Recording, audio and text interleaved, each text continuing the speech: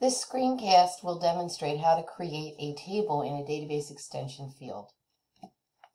You have to be at the district office and you have to have permissions to do that. So if I look for myself as a staff member on your server and I had clicked on security settings and I wanted to click on the second tab, admin and access roles, for both district office and Christian Brothers Academy, I have added these two, which is Data Export Manager, Export Access, and Export Edit Access. So if you don't have them, you just go into here for action and you can pick them up here. Okay, and then you have to hit submit. So we're going to start at the start screen. I'm going to click on System, and I want to come down here to Page and Data Management. And under the first heading, Database Management, we're going to click on Manage Database Extensions. And you want to wait for this to load. Sometimes it's quick.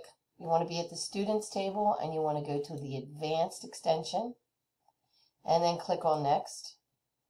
We want to look at the Student User Fields table. Next. And you're going to click on Next again. And you can see all the fields that are in here. To add a field, you're basically going to just click on Add. I've already done this, but when you click on Add, you are not migrating data because your fields have been migrated except for whatever this is. So you will put in a name. I will show you how some of these are named. No matter what you use case-wise, it comes in uppercase.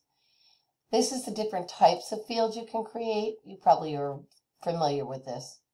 If it's like a health insurance policy, I put it in as a string, and I've been burned by this in the past. I make that about 75 because some of those insurance policy numbers have letters and dashes, and it didn't accept it when I delivered it from PowerSchool registration. So go to about 75. There's no default value, and then just put in a description. So let me find the one that I just did, which is right here, health insurance. So if I go in here, I'll show you how it's set up. Okay? And that's pretty much basically it. So if you have any other questions, please let me know. Thanks.